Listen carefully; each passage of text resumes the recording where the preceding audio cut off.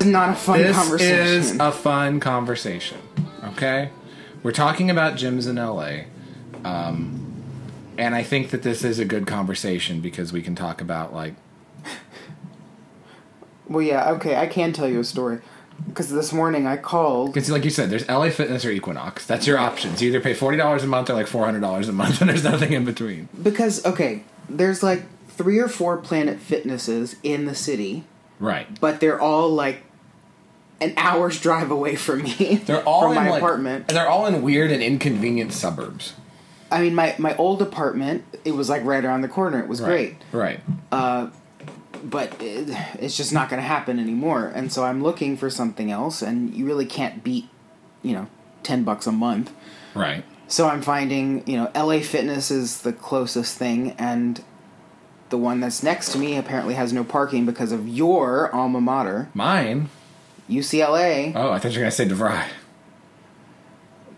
So, I don't know. But I was calling around to some local gyms this morning, and there's some gym called B-Choice or something like that, or what? B-Choice or something like that. I looked it up online, and there's a bunch of good reviews, and it's a local place. He owns like 2 of them in the city. Uh-huh. And it's this world champion Egyptian guy, like, I don't know, but he relocated to LA and opened 2 gyms or something. Egyptian gym? But the phone the phone number that you call goes straight to him. Oh. So it's apparently it's like his actual phone. It's his cell phone or something. Because he answered, he's like, "Wait, what's this about?" And I'm like, I was literally on like the Google Maps, like trying, and it brought me straight to his cell phone. I'm like, that's probably not smart. But I said, I'm looking for a gym. He's like, oh yes, it's $49.99 a month, and you have to pay first and last month, like a fucking rent. Like I'm renting an apartment, and I'm just like, okay, thank you. That's well, you know what happen. Was scary was Anytime Fitness, which I didn't know this. They basically want you to pay 2 years up front. 2 years. So there was this like very energetic lesbian, very like buff, just like 50, purple hair, didn't give a fuck. Like energy. And she showed us the weights, and she walked us around, and then, this is this, and you get a key card to log in. You can come in anytime you want. Like, that's the whole point. And I'm like, oh, okay, there's a lot about this that I like. Like, you have good equipment and everything. It's like, yeah, so it's like $40 a month, and you have to pay the first 2 years in advance. And I'm like, I'm not paying $900 a person to join a gym. No one should. That's obscene. It seems like that's what 24-hour fitness is, because there's one in Santa Monica not far from me, and I looked up the price, and it said you can pay $22 a month, but you have to pay $300 down. And I'm just like a car? No, I'm not going to do that. Like, no, because if I do that and I don't like it, you're not going to give me that money back. No, the problem is that I think that this is another thing for this country. I think that gyms in a lot of ways exist to make people feel worse about themselves, but not like they want them to like make them feel worse about themselves in like an I'm going to get in shape way. They just make it so difficult to join or cancel or everything that people are just like, well, then I'm giving up. Like, I would rather just not work out than deal with another expensive obligation per month. I mean, Netflix and Hulu make it easy to cancel. Gyms don't. Some gyms still make you have to go in and write in person a reason why. Like, do you know how hard it was for me to cancel Planet Fitness after we moved away? And I changed the payment method, and I'm like, I'm not there. You can see I have not checked in a month. I am physically not there. Still trying to go, still trying to charge it. And finally my card's like, this looks fraudulent. I'm like, it kind of is. Like, they just won't leave me alone. So I'm technically still paying for it. So yeah, I guess maybe I should ask you, do I have to like be in the Orange County? They said you have to go back to a Planet Fitness and quit in person. Anyone or the one that you are registered? Anyone. But it's still like insane. That's still an insane process for something that's $10 a month. I think, they've got fancy new versions of vet places and of mattress stores and of all the other businesses from the 80s and 90s that you would see crowding a downtown street. I am waiting for a new take on a gym where it literally is $20 a month. You come in, they have a very small group of people who work out there. It's not, this huge list. and it's kind of like a members thing. The equipment's clean, the bathrooms are nice, individual stalls. You can go in there, go before work, change, and go to work. And it's not Equinox, and it's not, I don't care if you have a spa, I don't need a restaurant, I just need a fucking weight rack. Like the one I go to in Studio City here is great. There's clearly deferred maintenance, and that's okay. Like no one uses a shower, that's fine, I don't need that. Some of the ceiling's missing, alright. But it's been around since like the 80s, and the equipment's good, and it's rarely, there's rarely more than 8 or 9 people in the entire thing. And that's all I need, because I'm never having to wait for equipment. So, it's a little more. It's more than I would like to spend, but it's the only option that I have. It's that or fucking Equinox that I refuse to go to. For a city that's so obsessed with how people look, you would think there would be more affordable and or, okay gyms. It doesn't make any sense to me. Right. Like, are people really just getting the shit sucked out of them? Like, they don't actually go to a gym? I really think that the fitness thing is over in the way that either you have a weird fitness hobby, like you do that Pilates or the barre or some fighting, or you sit on a rack and move around, or like, those class things like Barry's Boot Camp. Yeah. Either it's a group thing or you're on Ozempic. There's nothing in between. I think people have literally... Maybe I should get on that. No! I think people have literally given up on just like the idea of you go and work out and feel better about yourself. Or I think that people who do go to the gym in a lot of ways just sit on the cardio for a little while and then they're like, okay, I'm done. Like, I think it really is getting back to like, it has to be a group thing. It's getting back to like the Slimmons studio, the Richard Simmons workout studio. And the thing is, and I mean, I know the 2 people listening to this might care, so I'll just go ahead and say it anyway. There's 3. I need that routine built back. Like, it's not even the fact that I necessarily might enjoy going. It just gives me more of a routine. Because it was a part of the day. Yeah. And it's nice that because of my work schedule, I can show up to work at 12:30, 1 o'clock. Right. So I can go to the gym at 10 when everyone else is at work.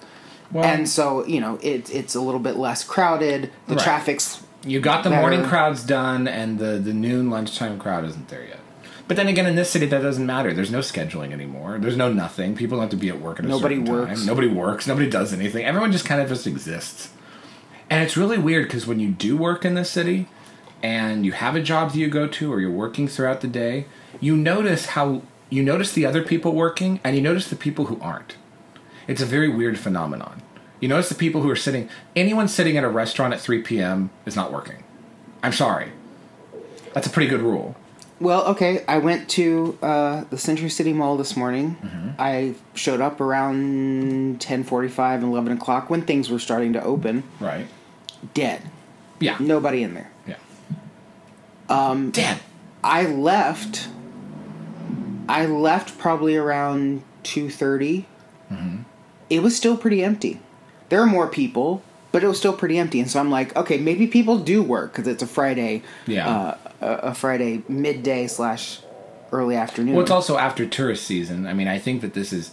If I was a tourist or I'm advising tourists, I'd tell them to come this time of year because it's nice and warm during the day. It's cooler at night. You can enjoy patios. Like, this is a good time to visit. But it's after your traditional tourist season when you'd have Arab families of 30, having their day of rage in the mall. I was about to say, but would they go to the mall? Are you kidding? That particular mall, yes, because it's got everything. They have a Louis Vuitton. They're going to be there. If there's a Louis Vuitton, the Arab families will show up. It's like crack. Oh, okay. So I guess I do have a story. And just on the side note, the other thing is that mall is now the closest department stores to Beverly Hills. Because all the major... There's still a Saks that looks very sad by itself on Wilshire, but... Remember, Beverly Hills used to have Robinson May. It used to have Barney's. It used to have a lot of big department name stores, all of which have moved to the Century City Mall. So any of the big stores, like the Bloomingdale's and stuff like that, the only other Bloomingdale's, I think, is... I don't even know if there's one at the Beverly Center. So it's kind of its own thing. Yeah, there is one. Okay. But no one likes the Beverly Center anymore. The Bloomingdale's at the Century City Mall is huge. And it has stores within it. Yeah. There's a Gucci store within the store. Yeah. And heavily guarded. Heavily guarded. Well, after that incident. Did you see the entire thing? The entire Bloomingdale's was heavily guarded. There was a video of people trying to smash and grab at that Gucci outlet because the Gucci's closest to the door, and that door is closest to the. It's pretty close to the exit. You can get out of there pretty quick. Yeah. And after that embarrassment, and then making Westfield look bad and their insurers and everything, it's probably like going to an embassy now. It was pretty tight. But I walked in to Bloomingdale's this morning, and I'm running out of some cologne, and so I'm like, let me go see what, the designers have to offer. Not that I can afford to buy anything, but let me go check it out. So I walk over to Hermes. Of course. The bright orange was calling my name. So I walked over, and there was no one around, and all of a sudden, out of nowhere, this very, very kind black woman with a gap in her teeth popped up and was like, can I help you? Are you looking for someone or for yourself? And I'm like, it scared the crap out of me. Because, I didn't see her, I didn't hear her, I didn't smell her, I didn't, nothing. Smell her? Well, she works in a perfumery, so she pops up and, like, scares the shit out of me. I'm like, and I'm stumbling because I'm like, I don't know what to say, like, to get her to leave me alone. And, of course, I was like, I'm just browsing. And she goes, well, let me show you something. And she, like, kind of grabs my hand and, like, brings me over to the Bulgari station, where clearly they have too much of something and she's trying to push it. Offload. But apparently she probably also makes commission. And so she, like, takes my hand, sprays my wrist, and she's like, this is going to smell wonderful on you. I can just tell it. And she's right. It did. It was amazing, and I would love to buy some. But I was like, and how much is it? And it's a big bottle. I'll give him that. She goes, this is just $400. And I'm like, ma'am, my car payment is less than $400. And so I was just like, okay, wow. And we kept talking. She goes, well, I know you're just going to come back. So here, take a sample. And she gave me like two little vials, which are probably like $50 I was going to say, make those last. So, I have something for next time I go out on the town or something. But you're going to be there with a little pipette and eyedropper. You're going to make that last. There was no one else in this Bloomingdale's hardly. And so she was all over me trying to make a sale, and I'm just like, wow. You see how I'm dressed. I'm not buying anything at this place. My old roommate used to work at the Chanel counter, the makeup counter at that Bloomingdale's, and she would tell me the stories of the Persian ladies who would come in with a makeup compact, like a Chanel powder, which is expensive. It's about the most expensive makeup you can buy. Well, yeah. And they'd come back with it empty and say, I didn't like it. I want store credit. I'm a Bloomingdale's Rewards member. And these Persian women would buffalo her into getting store credit and money back and cash back. They kept trying to do cash back, and then finally they banned that policy. Like, you can't go back and get cash back for used cosmetics. And, no, the color don't look good on my skin. Oh, honey. Like, just berate. She's like, she would come back from work just exhausted. She'd be like, I had to deal with all of these women today, and they come in packs. She's like, there'll be the mother, there's the grandmother, there's the aunt, there's the sister, there's the daughter. They come in like packs of 5 or 6, all Mercedes in the parking lot, and so in essence, they'll spend hundreds and thousands of dollars and then get hundreds of thousands of dollars in refunds, use the product, or return merchandise and clothes that are like stained, basically. And because Bloomingdale's, like Nordstrom's, has a very generous policy, although probably less so now, they would basically get all this stuff for free. And it would be like a sport. So that Bloomingdale's has seen a lot of shit. I'm sure. But it's still really nice, though. It's a nice one. It's one of their best. I think it's one of their best Bloomingdale's. That entire mall, though, is spotless. Oh, yeah. It's, like, militantly clean. I mean, I was shocked and pleasantly surprised. It makes Fashion Island or South Coast Plaza look like sloppy by comparison. And, again, no one cares about this, but for what it's worth, the parking is not outrageous. Like, it's... I was there for 2.5 hours, and it was $8. I mean, okay. Why'd you pay to park there? You could walk there. Because they didn't know that I was going to go at first, and then I also knew that I was going to buy a few products, shower products. Oh, did you go to Lush? Yeah. Okay. Well, but we probably should talk about something political. I overheard news, war. No, I'm kidding. Go ahead. I overheard while I was having lunch at Zinke or something like that. The one in West Hollywood, or was there one at the Century City? No, at the Century City Mall. Oh, I didn't know there was one there too. A lovely pork banh mi sandwich. It was delicious. But the guys next to me were talking politics. Oh, shit. And they were clearly conservative. Oh. Very straight men, businessmen, probably. Businessmen doing business. But they were talking about the speaker shit. So, yeah. Well, you know, Reagan used to have his office in Century City. His last office was at the top of the Fox Tower, the Nakatomi Plaza Tower from Die Hard. No. That was his final office for the rest of his life, because he lived right up the road in Bel Air. So he'd just go up and down Beverly Glen to work, and he'd sit there and play with jelly beans or whatever. Well, it's true. But they were talking about the speaker thing, which I have been less engaged on Twitter than usual, but I get the highlights, and it sounds like you have Scalise and Jim Jordan, kind of fighting for it. And the last thing I heard was that Scalise now stepped down, and they're trying to get around Jim Jordan. That's all that I know. I think because Scalise... I don't think there's going to be a speaker by the time this thing comes out. By the way.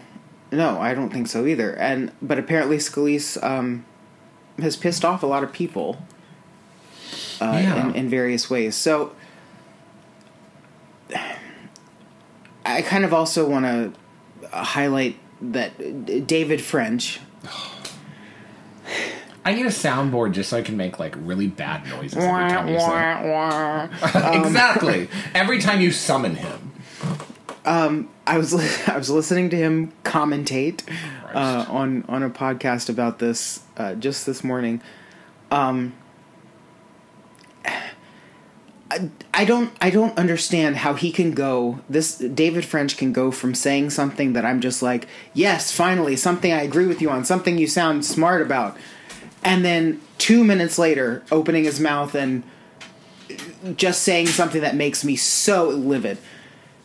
He starts talking about, the Freedom Caucus, basically, in the House of Representatives, and refers to people like, Matt Gaetz and Boebert and all of these people, Nancy Mace, right, as, quote, some of the worst people in this entire country, like personally attacking them, not like... I don't care for their opinions or their stances or whatever. Like, literally saying these are some of the worst people alive in our country. Oh my God. And I'm like, you're, by extension, because what they believe is what a lot of, the MAGA base believes. By extension, you're calling a lot of people in this country the worst people of this country. Right. Where does he think that that's going to get him any kind of brownie points with I think that he has this thing where it's almost like a tick where he has to throw some bait for leftists to still pay attention to him. I genuinely feel like he works at the New York Times now. So. Exactly. He got a gig somehow. And I think that he just has almost this tick where he has to be like, come on, invite me to the cocktail party still, right? Right? I agree with you. It's sad and kind of bleak, but it is what it is. And so the thing that I did agree with him on, and this kind of shifts the topic a little bit, but we talked about it last time. He said basically in this country, in the world, if you are not, let me get this right. If you are anti-Zionist, you are also anti-Semitic at this point. At one point, that was not the case. But at this point, after, wars broken out, atrocities have been committed, if you are not, a pro-Israel or as he said, pro-Zionist, you are anti-Semitic. Is he telling that to Jews who are also anti-Zionist? I guess so. That's interesting. An anti-Semitic Jew. I mean... I can understand where he's coming from in that scenario because, some of the BLM shit that was put out this week. Right. praising Hamas. But they're openly anti-Semitic. Like they're not just like they don't even try to they don't even try to pass like we're anti-Zionist. Like they're legitimately anti-Semitic. Right, but it's now in the front of everyone. Like before, the liberals who didn't do their due diligence in reading the dogma of these groups and just blindly saying, "Oh yeah, Black Lives Matter," they had no idea. They had no idea they were communists. They had no idea they were anti-Semitic. All of this stuff. Now, now it's kind of shoved in their face, and they're like, "Oh well, I guess we shouldn't support him anymore." Well, no shit. Well, and I think that the hard part too is that so many people have been exposing these groups for years and years and years. And now it's finally like, oh, this is who they are. Like, I love the very slow sort of walk, and you see a lot of these progressive people kind of twisting themselves in these pretzel shapes of just like, well, I mean, the attack wasn't justified, but the reaction is also not justified, but they cut off the water, but then this, but then the babies, but then it's just this like darting back and forth, and you're like, you're making this a lot harder for yourself than you need to. Yes. But I mean, do you agree with the sentiment that if you are now anti-Zionist, you are anti-Semitic? I don't like that sentiment of now. I think that there's been a pretty clear... I think that's been a pretty clear thing for a long time. But I also know that there's many people who are Jewish who are very against the actions of Israel, and I would not call them anti-Semitic. Or self-hating or any of these other terms. I don't think that they're right, but I also don't think that they're anti-Semitic. That's just retarded. Well, yeah. I do find it baffling that there are videos of actual rabbis like with Palestinian flags waving them. That's bizarre to me, but there's a lid for every pot. I guess so. Okay, last sort of thing that I wanted to ask you about. Yeah. Cancel culture. Oh. Big word. So apparently there's a story because of this Hamas and the Israeli war that's broken out. Yeah. Some law school students have put out very baffling statements, not baffling to them, but pro-Palestinian sentiments that are very, very, very strongly worded. Okay. And I could go and find the one, but apparently the student bar group of Harvard put out one. Oh. There was who asked them? I know. Who gives a shit? I really wanted to have a hot take on the Israeli-Palestinian conflict, but I was just waiting for the Harvard Law Review to tell me what to think. But one of them, who again is the president of one of these student bar organizations, which is basically like the student body president of a law school, like a very, top of the class student, he put out a statement and has since lost his job, lost his prospective job with a very, very wealthy and high rolling law firm because of the statement that he put out. And so, for me, I'm laughing, going, haha, you deserve this. But then it got me thinking, I don't laugh at it when it's on our side. You know what I mean? Like, I'm trying to rationalize within my own brain, like, am I being a hypocrite by championing this type of cancel culture and not the other one? You know what I'm saying? Like someone else getting fired for saying something conservative. That's a very good point. And so he's saying he lost a prospective job. It was not one that he had, but one that he could have had. Oh no, he had the offer letter and they rescinded it because of the statement that he put. Okay, then I think that that's fair. I think if it was an actual job where he had employment and it was secured and he was making money from it already, then we have a different moral quandary. But I think that an offer letter can be rescinded if somebody doesn't all of a sudden match the ethics of your organization. And I would feel uncomfortable if I was Jewish and I had a law firm that I wanted to hire this person, and then they come in like this sort of like raging pro-Palestinian thing after like days when the bodies are still cold or, not even cold yet. Like that seems like a bit much.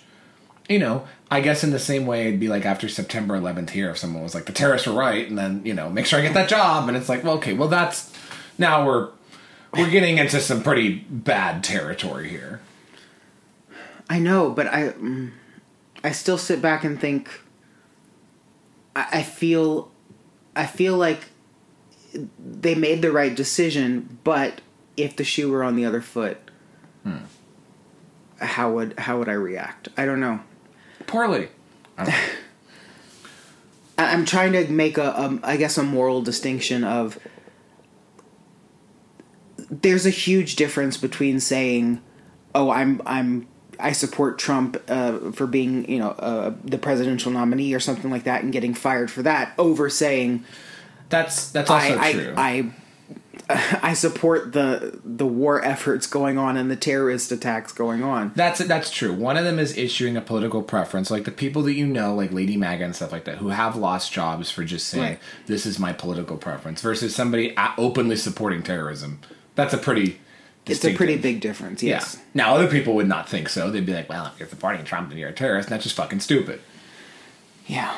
But I don't know. It's still something, because it's still technically both considered cancel culture, if you want to put a label on it. So, but cancel culture also, it's a couple things. I think that cancel culture is not, there should be, the response to cancel culture should not be, and I don't think it isn't, there is no consequences to any of your statements in the real world. I think that cancel culture is this idea that people not only can't have a job, but can't even participate in polite society because of their personally held beliefs, which were considered 50-50 in this country up until a few years ago. That's where I think it becomes cancel culture, because it's like, now you lose your job and you lose your bank and you lose half of your friends and your community is protesting in front of your house. Like, that's what I think being canceled is. Yeah. It also brings up the fact that this guy thought he would be protected in putting out a statement like that. Like, oh, I think this so. is the... No, he absolutely did. Oh, yeah, I genuinely think that he thought that an Arab law firm or something like that would hire him right away because of that, or he would get under some judge's, tutelage because of that. But this is the danger that universities and, by extension, law schools are putting us in and putting their students in, because they're such an echo chamber of this filth and this anti-Americanism and anti-Westernism, if you will, that anti a lot. Well, yeah, I could go on, but I digress. They're such echo chambers for that crap, and they're so shocked when they get... Don't act shocked. Right. They're so shocked when they get pushback on saying something absolutely deplorable. Well, because you have teachers and you have professors that sort of shove this in the students' faces, because that's probably the only environment that they feel comfortable doing that in. I mean, now it's just sort of accepted, but that's why none of these things surprise me. Antifa and BLM and everything like that. If you've ever been to a public university or certain private universities, you've seen it. And you're like, that could never happen in the real world. And it has. It's all of these insane ideas have leaked out into the real world. And it's all under the guise of, we have figured it out. We are smarter than you. And this is the way that you should live. And it's so anti-humanity in the way that people... It really is, because you create these insane constructs that they expect people to live by, and then... trying to control them with language and bending and twisting what language actually means. The scientific method is out the window, and ethics are out the window, and it just becomes this almost Hieronymus Bosch painting. And I'm seeing things pop up more and more, even in the high school arena, because I'm working with high school students right now in my job. Right. And one of them, she's taking a Spanish class, and she has a bunch of online assignments. I was helping her with them. And it was like a vocabulary assignment, and she does all the work, and then we get down to the last part of the assignment, and it says... The vocabulary lesson was on media, right? Mm-hmm. So newspapers, etc. And the last part of the assignment says, around the world, in many Western countries, the media can be seen to have severe bias and has even been called fake news. Please write a paragraph in English for a Spanish class, but please write a paragraph in English about an issue that two sides of the media in your country are biased about. And I'm thinking, number one, what does this have to do with Spanish? Right. Why are you asking them to write it in English? Why are you asking them to write it at all? What happened to Donde está la biblioteca? These people still don't know where the library is, and yet they're trying to ask him about media bias in this country? But they have to write it in, like, they get to write it in English. Like, this is not even, it has nothing to do with the Spanish language, culture, anything. And I'm just like, we really have infected every aspect of education. Yeah, and it really is something where if foreign language isn't left alone, then I think that the last bastion that they want to come for is math and science. And you're already starting to see it in a lot of ways. Well, yeah. And that's when it's like, when you actually go to the most, UCLA was set up from most logical to least logical. So like at one end you had theater and poli-sci and writing and stuff like that. Like least logical. Your people too. And at the far end you had math, science, you had neuroscience, like medical, and then math and science, which was its own, like, just very, like, the people who don't like daylight, we kind of called them, because they just, like, hide inside these windowless buildings, and they just create nuclear reactors and jets, and we just leave them alone, let them do what they need to do. Clone animals, shit. Exactly. Like, there's some, whatever the fuck happens there. There's probably some clone of you walking around somewhere. Oh, wouldn't that be in everybody's best interest? No. So yeah, so there's that, and then it's like, okay, these sciences do not lend themselves to having any bias because they're dealing with logical constructs. So I think the only way that they're trying to affect them now is with admissions, and they're like, well, we want less of these people and less Asians and less people like that, and it's like, okay, that's how you want to try to wreck it from within, good luck, because now it's been ruled that most of those affirmative action things don't even exist anymore. Like, it's done. Yeah. Well, as I said many times, we should burn down the education system and start over. And the Department of Education can go fuck itself. Oh, okay.